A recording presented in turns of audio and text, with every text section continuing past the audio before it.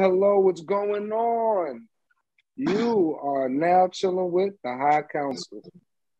Wait, hold up. I'm going to do it. 3, 2, 1. Gather round, true believers that simply still living. We are in the building for all you Canon sensitive people out there.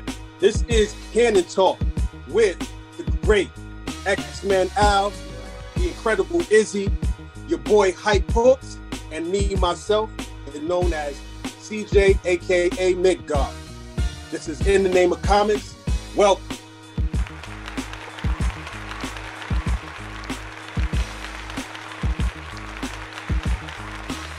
I love that. That was powerful.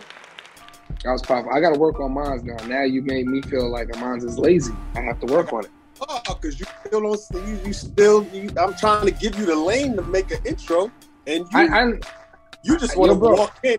You want to walk down the hill with a big stick. That's what I wanted to do, bro. Just walk down the street. Nah, man. I just want to say he sounded like Stan Lee. Like it's when he says Excelsior on cartoons, Excelsior. That's what you. I understand it. I fully understand it. Now, guys, we are meeting right here after this episode 2 of Miss Marvel, man. This is a beautiful, beautiful show, and we all watched it this time. This is great. What's going on in your ears, man? What's your first take on Miss Marvel, man? What's going on with that? What did you see in that one? I want to retract my statement I said on a couple of episodes ago. I think when I said that her powers like kind of favor Mr. Fantastic. I see that it's a little bit more like cosmic magic in that. So that was really good to see and good to find out, because I was like a little bit uninterested in this character. What you saw in the show isn't her actual comic book powers. They changed them, is. So in the comic book, she still reflects Mr. Fantastic. It doesn't have anything to do with light. It's still cosmic, but it has more to do with her pulling energy from all her multiversal selves. From the looks of it, it looks like she's pulling energy through her body, but it's tapping an extra dimensional source. Yeah, but I'm not talking about the show yet. I'm talking about the comic book. Do you remember the source of her power? Comics? In the comics, she's basically what they call a new Inhuman, meaning she's of Inhuman ancestry, but it skips generations. So right. It must have been triggered by Terrigen exposure to trace amounts of Terrigen mist. The dossier on her powers. Well, with Kamala, it's basically elongation, and select limited size alteration. There's also limited plasticity, similar to Reed Richards, meaning like she's not necessarily bulletproof, but she's like bullet resistant to a certain extent. She's bullet and impact resistant to a certain extent. It acts like a conductor to the powers. No, more like a faucet. Word. Faucet. Like a faucet or a router. You can think of the multiverse of various dimensions, like a whole bunch of different networks, and certain items, and even in the MCU, act like a router or a faucet. So we fall under this. We're imperiologists. So imperiology is the study of superhuman powers. And Reed Richards said, I believe it's in the 4X limited series, between the Fantastic Four and the X-Men in the beginning of the House of X storyline. His hair is black now. He's a brunette. He doesn't really have his powers. And then we find out that his father put a dampener on his powers because he didn't want it to get out of control. But in that, I believe Reed said something about all superhumans period, are actually channeling some kind of energy from some kind of, I think he called it like a God source or something. I don't remember the term. Yeah. So it isn't out of the spectrum for any superhero to say that they're pulling some kind of energy or that their powers come from some source. Marvel has already started to point in that direction. Yeah, they did that with the Hulk, with Immortal Hulk. The Green Door. Yeah. Each gamma radiated hero and or character that has gamma based powers. Yep. That gamma energy is actually coming from the place below all. And it isn't even just gamma placed powers. It's all radioactive powered people. They haven't expounded on it for each main character yet, but Spider-Man has the Web of Destiny, right? Radioactive. Hulk has what do you call it? What is it? Below the level below? The place below all. Right. Yeah. We haven't seen exactly what Daredevil. We haven't seen that ethereal place for Daredevil yet, which would be dope if we could figure that out, right? What about Doc Samson? Doc Samson will be the place below all. Yeah, because of Same thing for She-Hulk. Yeah, She-Hulk, Doc Samson, Hulk, Abomination, Leader. You know, they're all under that realm. Spider-Man, all the radioactive spiders, they're under that realm, the Web of Destiny. Spidey actually was exposed to chaos energies. He didn't realize he was a herald of Master Order and Lord Chaos. Both he and Ben Grimm, they were chosen to represent those two cosmic entities in order to thwart Thanos' plans. That was back in, like, I think the late 70s, early 80s or so. And then another thing, Spidey, as well as Susan Richards, Bruce Banner, and even the Hulk, and even Juggernaut years ago, and X-23 were exposed to the Enigma Force dimensional energies. Okay, to the point where all of them were permanently amped to a certain extent, not by a lot, but just by a small amount. Okay, it's the Captain Universe effect. The Cosmic Spidey arc is. I think you may have read that arc. Okay? Yeah. So, and that's a very important thing to note, because Marvel still has the comic rights for to use the Enigma Force, even though it's part of it was created under Micronauts. Okay. Yeah. I hope if it was created under Micronauts, then Marvel doesn't have it anymore. Yeah, Marvel doesn't have the rights for Micronauts, but they do still have the rights for certain Micronauts characters. Okay. I don't know about that. Yeah, Bug, the insect guy. Marvel still has the rights for him. Okay. Okay, and then Wasp, for a while, I joined the Micronauts crew for a short time. Yeah, but the X-Men Micronauts series is still canon.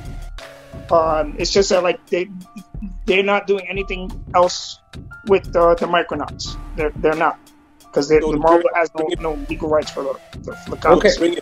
To bring it back, it was really about the source of powers. We were talking about Miss Marvel's powers and the source of her powers, and Iz was saying that he didn't know. And I think that a lot of people, it's kind of showing, like, a lot of people don't know who Miss Marvel is. Even we aren't as familiar with her as we would be other characters, because she's new, and she's also been created to feed to a younger generation over us. But I love her character. I think she's dope. I just don't know, like, I haven't studied her like I would study Namor or, you know, Fantastic Four or X-Men or Thor or something like that. So, you know, it's indicative that people don't really even know, not enough people know her powers to even care that it's different. But I think that there's something going on with that. I don't mean to cut in, but I think there's something going on with that. My first interaction with Kamala Khan, Miss Marvel, was, just like I said, my first interaction with Kang, which was Lego Superheroes 2. Her powers was to elongate certain parts of her body, but she also had like a cosmic beam she would shoot. So when I saw that this, when they started showing her on TV, and they like the shows that she's able to do like the stars or like those little platforms, so to speak, those hardened lights, it wasn't like shocking to me. The only thing that was shocking was that the fact that instead of her body being able to elongate, which was she had almost perfect control over what she would make bigger or stronger, it's more along the lines of what cosmic energy that she could form from her thought. And it was great that in the episode, Bruno had like that little iPad, and he was looking at her and basically saying that the power was coming from within her. Now, that leads me to our first questions from the street. They wanted to know, what are those bands that she's using? Because now we know that there's still a chance, or at least we could still assume that there's still a chance they could tie in the inhuman heritage of the character, because they didn't rely Marvel specifically doesn't show you anything for no reason. So the fact that they showed that part with Bruno saying, "Oh, the power's actually within you," it was at this moment that he knew he f***ed up. All right. First, I look at the metal. It's not brass, even though it looks like it. It's not bronze, even though it looks like it. The Inhumans, going back thousands of years, have used different types of metals. They even have a metal that duplicates the effects of vibranium to a certain extent. For instance, they developed that metal to even absorb the vibration from Black Bolt's voice. 2,000 years later.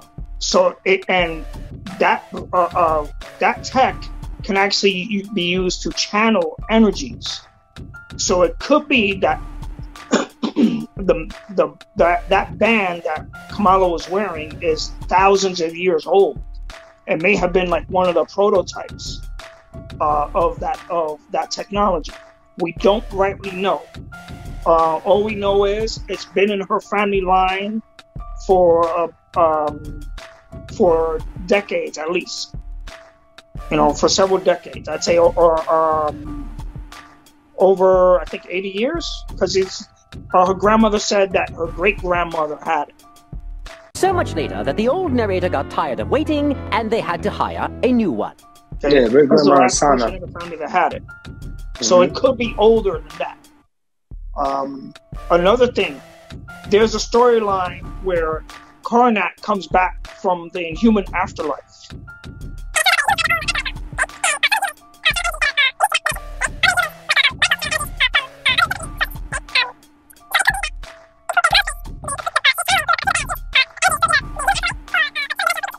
When I saw it looked like a whole bunch of like souls walking, gathered around. I'm thinking, okay, this could be the afterlife realm. Okay, but then like their version of an ancestor plane.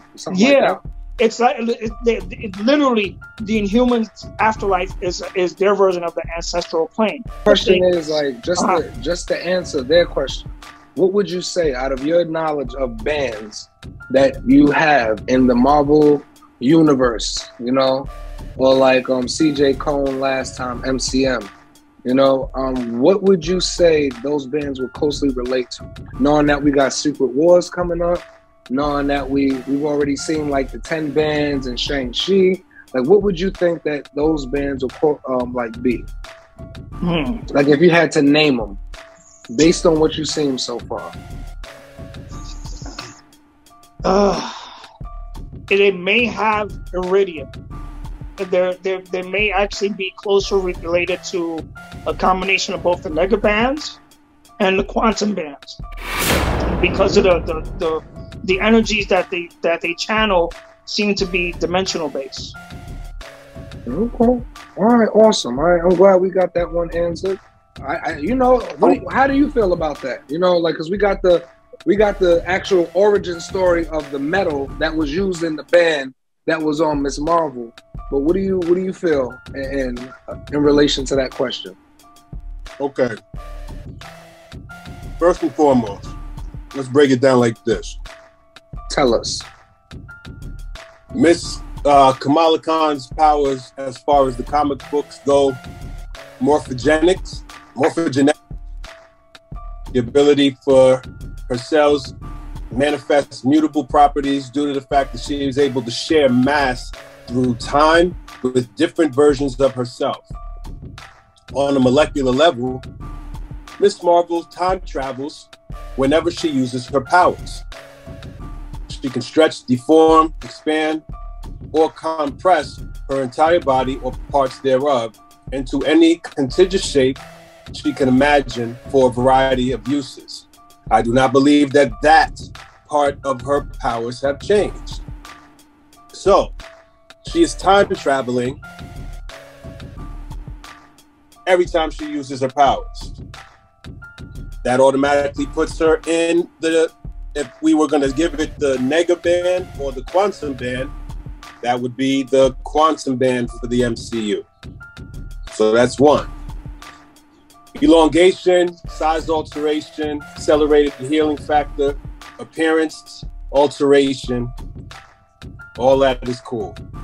Here's the crazy part. Realize she had this power. Kamala's body emits a glowing yellow energy signature when using her morphogenic powers. So they switched it for the show. It's not going to be the lightning, going to just be kind of like a S or something like that. It shows up behind her when they're on the roof of Circle Q, along with the Edison Electronics or Edison Electric, whatever that is. But it's not going to be part of her suit, according to the pictures that we see. So bioluminescence. Here's the thing about bioluminescence. I did an article on that when I was doing when I was writing about Black Widow. There was some form of vials that they were trying to get, and they were who was it? I forgot her name, but Nat's fake parents were in the movie. They were spies. David Hauser. What did he play? I forgot his name. Red Guardian and Iron Maiden. The names escape us. There's so much going on. So anyway, there was they infiltrated the North Institute to get these vials to be able to create super soldiers from the beginning of the movie, right? So what we know about bioluminescence is that different colors, the same way as the gems, same way as the affinity gems, represent or have a different effect on someone. So in the MCU, yellow energy would be the Mind Stone, right? Time Stone was actually green, so that negates that. So me thinking that they're using the colors that come out of the band and saying that it goes to that energy for the Time Stone, I can't say that. It looks like she has multiple colors in there So maybe she's using some kind of, she's using multiple like things going on. I don't think I don't think they're the quantum bands, even though that's what would make the most sense. The nega bands make sense because of the things that you guys were talking about, where when she put it on, she went inverse, as if maybe she went into the negative zone. Yep. But nobody's ever talked about that. When we look at it, to me, I saw cracks of energy, which immediately made me think of Karnak. So I'm automatically still looking, I'm already like looking for inhuman clues and all of that stuff. We already know the Jinn is going to be a part of it, so I'm really thinking that was maybe the Jinn. I froze the picture to look at it to see if maybe they were on the moon, but there were trees in the background on the right-hand side of that image. So they were still somewhere on Earth, or they were on some planet that had trees. The moon doesn't have trees. I really think, to be honest with you, that it's gonna be I really think that what we should be calling those bands are Terrigen crystal bands that are being held by maybe iridium, some other kind of metal that's allowing the Terrigen crystal to affect Kamala's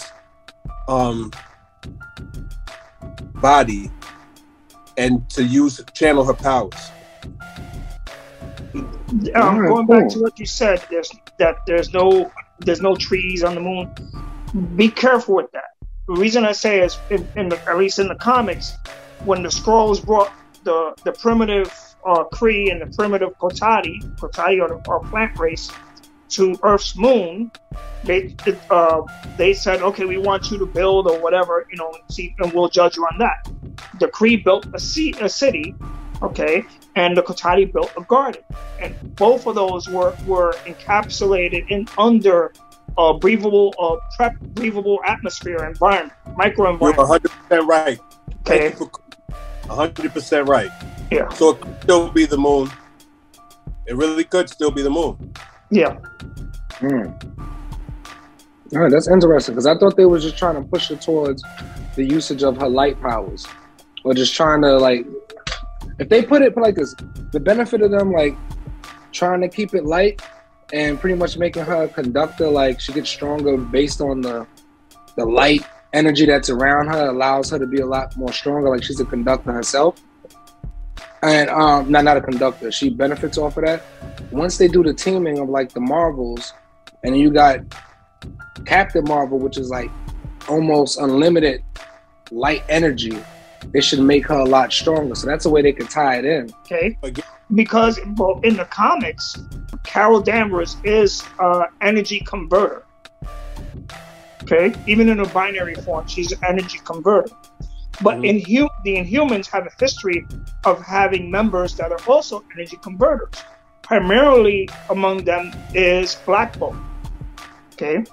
But there's something else. Back to what you were saying, that Kamala time travels every time she basically uses her powers. Okay, it could be that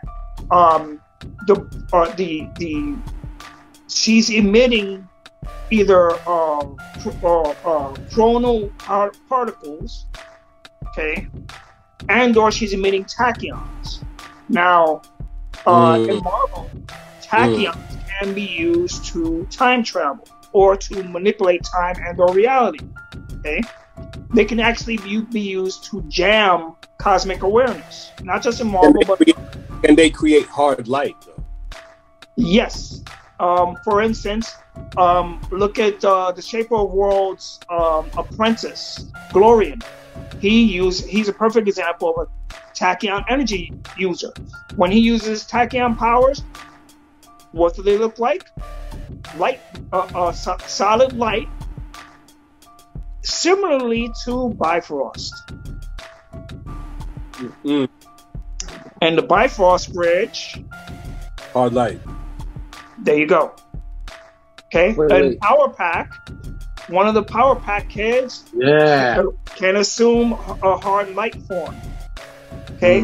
And what I love about that is the alien that gave her that power. Okay. He's from an alien race that also has Inhumans of his race. And we met them in Jonathan Hickman run of FF-related storyline, where we find out that there's multiple Inhuman races. They're not limited to Inhumans of Earth. What you had to say is? Would Jubilee be a lighter level of that? Jubilee has plasma generation. Okay. She has a potential to do hard light stuff, but it's not there yet. I don't know why I just heard it now, but you said that she time travels every time that she uses her power. They shown throughout the show, and I don't think I connected this until right now, episode 1 and 2, that there's a moment, it's not like right as she uses her powers, but it's like she almost, I didn't think about it until now, so entertain this. When she had that moment at the table where they were talking about the story of her grandmother and her great-grandmother, and she almost passed out, she saw a vision of a woman. When she saves that little boy that was falling out of it, she had the same vision of the same woman who ends up meeting her at the end inside the car with Cameron. My bad. Same tribe, same bloodline, you know. I mean, the same thing. Yeah, because usually tribes is many clans joined together. So other than the fact, more than that, it's more than that. It's got to do with the ability to use the bands to have power. You have that's in your blood. You know what I'm saying? Yeah, I know. It's in the blood.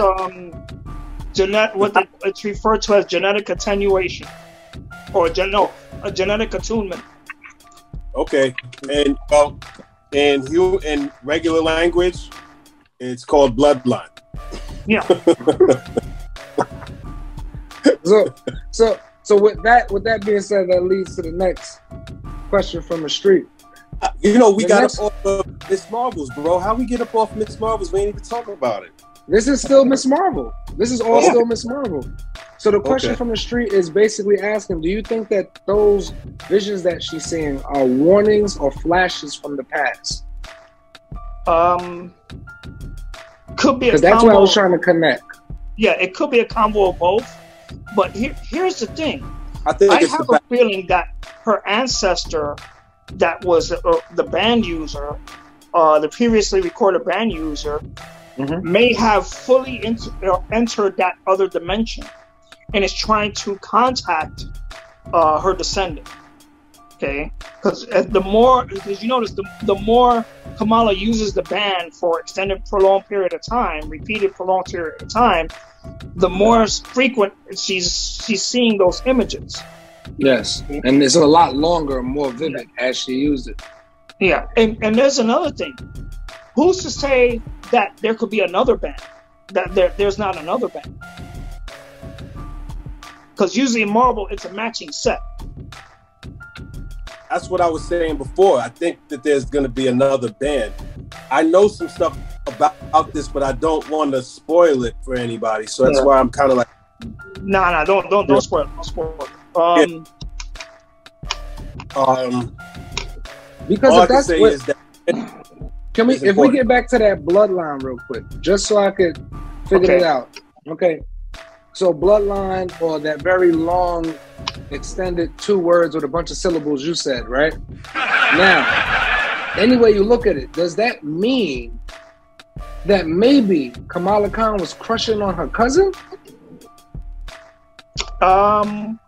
Because because you said like the bloodline. So if they're sharing the bloodline, that lady that she met at the end, when I first saw her at the ending, I didn't connect the visions. I was like, yo, that's the long lost aunt right there. She just popped up, because that's how movies usually are. And then she said, I've been waiting a long time to see you. But it wasn't until my second round that I figured out it was the same woman, and that might not be I'm it. going to drop some knowledge on you that most people don't realize. Inhumans have a history of arranged marriage in regards to bloodlines. Black Bolt married his cousin. Medusa is his cousin. Okay. Well, Robin. So that was that took a little turn right there. So the chances are of Kamran being her cousin is a could be. And that's what you're saying. Based off what you're saying, it could be. She said that was her cousin in trying to throw her brother off. That's why I'm like, the reality is that it could be her cousin. Yep. It could be. oh, Uncle Chaudhry. Oh, Uncle Chaudhry. That's crazy. A distant cousin, obviously. But yeah, I mean, yeah, the Inhumans are definitely inbreeders. It just is what it is. Yeah.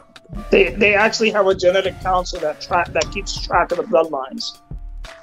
And I mean that's just they inherited that kind of doing that from the Kree. Yep. Because the Kree were classes through bloodlines as well, like pink skin, blue skin. You know, the lighter your skin was, the more inferior your race was. You were the inferior. You were lower class. So yeah, all of that plays into. I believe that she's going to end up being clearly placed as an Inhuman in the MCU. I think they did a roundabout because they didn't want to do the Terrigen bomb story, or at least do it yet. I don't think that she necessarily had to have that to make it right. I think episode 2 did a great job in giving her ethnicity, which is what I think was one of the most important parts of Kamala being Kamala.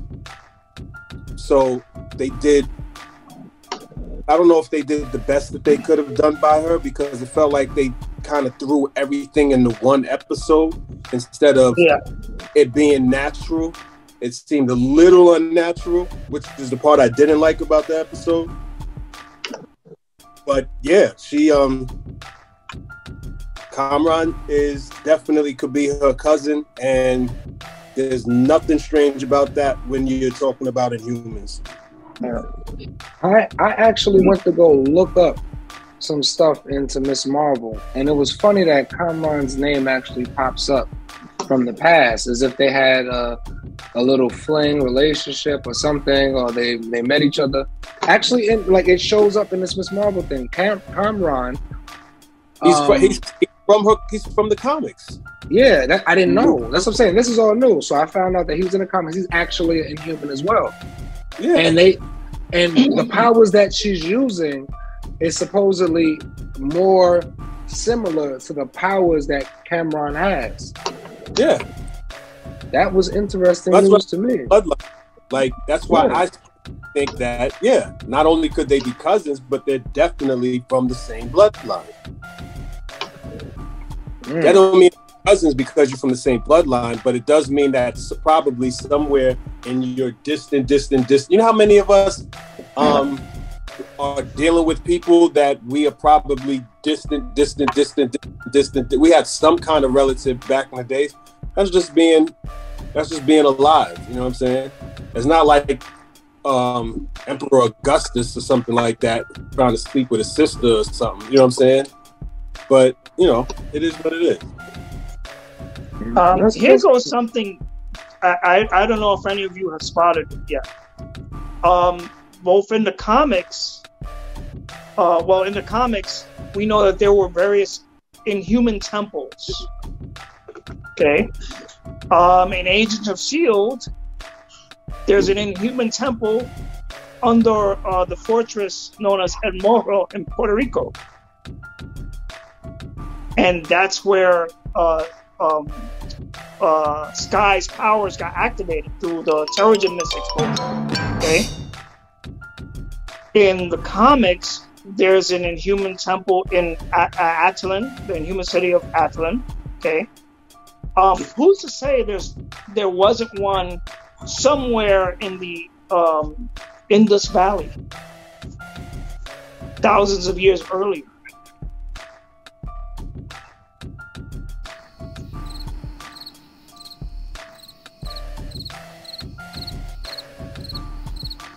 Or things that make you say, Oh, and then we don't know what direction the Marvel writers, the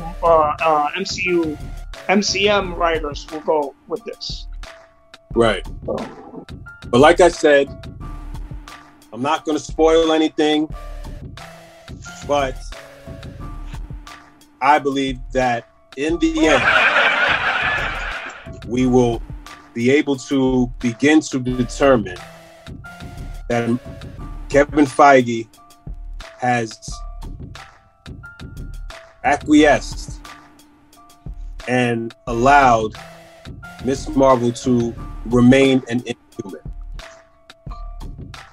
So take from it whatever you will, and I'll see y'all at the season finale, either with egg on my face or a big smile and I told you so sign. As we talk about theories that go real far, I was waiting for a way to put this weird question into our conversation, but this is probably the most far off of our questions from the street. You know it too. Now, the connections, just like you said, we could speculate where we think it's connected or how these things are going to come to pass. One of the questions is now going back to Miss Marvel. As they discuss, oh, there was so much shame put on your mother's name, and she didn't deserve that shame that she went through. Knowing it's the Muslim heritage, and this was the question. Do you believe that the shame that the family faced is because the great-grandmother ran off with a woman? And if so, is that woman connected to America Chavez as one of her moms? Ooh. Somebody got jokes, man. What the hell? What? Hey, yo, I can't take that. Yeah. Listen, listen. Let's have fun with it. Somebody has it really in for. Somebody wants girl kiss. I don't know what in the world's going on. Listen, I thought it was very interesting. I don't think it ties into it. I don't think it ties, but they're pulling it. They're pulling it from, because I had to ask them this. I was like, why is this a question? It was like, yo, listen to me. Remember when they was at the table and they said that how she found her way back onto the train because she followed a bunch of stars. Now think about the stars, a trail of stars, and we know that stars come from America, and then the shame would be something like that. Do you think that that's what it was? Because one of the women that she described as her parents, one of them looked Indian. I didn't go back to check for myself, but listen, only thing I thought is maybe at some point in the future we see America had to go back into the past to help save, parents. Help save Aisha, who is Kamala's great grandmother. But yeah, the Trail of Stars was definitely, interesting. But nah. Y'all gotta let go. The Trail of Stars is more in common with the nega bands. It's more common to that. Okay. I don't know why I'm gonna ask this, but I'm gonna ask it how. How? How is the Trail of Stars? You look at the old school Captain Marvel stuff. When he used the negabands, when he fly through space, it looked like a trail of stars. Oh, all right, good. That was a lot shorter than I thought. That was a dead giveaway. That's how I wasn't surprised. I was like, oh, it's a combination of the negabands and the quantum bands. The quantum bands, usually the wield of the quantum bands does leave. Well, it's some part of their appearance has stars in it. Okay, in Quasar's case, it was his cape. All right, okay, all right. That explains that one. that definitely explains that one. That's it for me, bro. Y'all got anything else?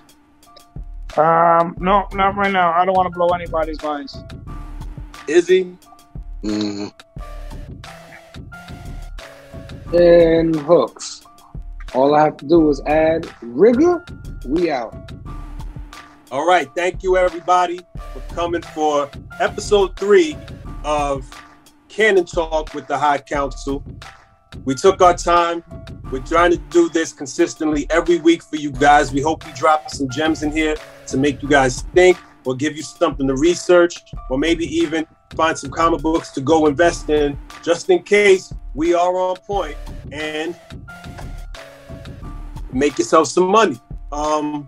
Please subscribe to this channel, press the like button, meet us in the comments, and also go to www.inthenameofcomics.com and subscribe for all our future events as well as everything else that we're trying to do for our communities. Besides that, we're on IG, TikTok, Facebook, Instagram, and as you already know, YouTube. Peace out. Stay Canon sensitive. And we out of here. Canon! Talkie.